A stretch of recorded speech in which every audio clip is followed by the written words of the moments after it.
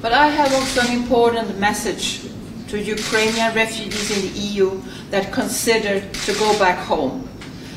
You are always possible to go back for a short period to check with your relatives or do other things and then come back to the EU. If you decide to go back permanently, go back home, we stand ready to help you in doing that.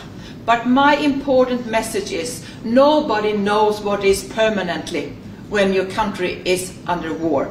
If there is a moment where you have to flee again and back to the EU, we will always stand with open hearts to welcome Ukrainians in need.